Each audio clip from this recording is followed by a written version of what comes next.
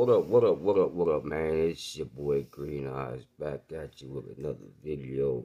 And today, man, we gonna talk about Rolly Romero.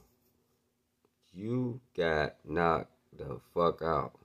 You talked all that shit in the press conference about what you was gonna do and how you was gonna do Tank and you was gonna do this and you was gonna do that. And your ass got your ass knocked out. Man, you walked out the ring. You was so embarrassed, man. You was embarrassed as hell. You got up out that ring so fast. First of all, you didn't even know where you was at. You had to figure out if you was in Vegas or in New York. Man, you was hurt, bro. You was hurt. That's why I say cats be talking all that, and then look like that. Well, you was looking for your daddy. You wanted your daddy, boy, and then you talk about you want to run it back, man. We ain't running nothing back, bro. We on to these bags, man.